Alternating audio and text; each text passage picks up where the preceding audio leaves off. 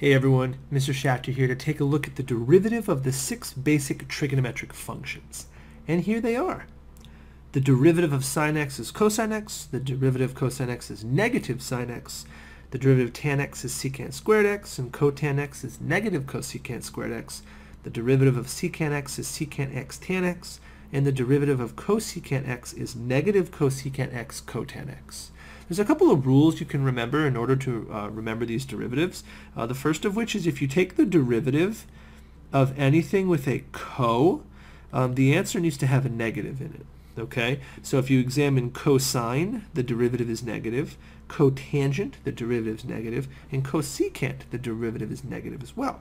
So taking the derivative of anything the result will be negative. Okay. Also, you can remember that tangent and secant hang out together.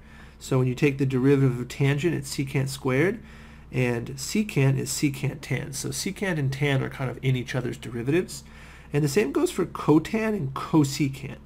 When you take the derivative of cosecant or cotan, you get negative cosecant squared x, and the derivative of cosecant x is negative cosecant x cotan x. So the co-ones hang out together, and the tan and the secant hang out together.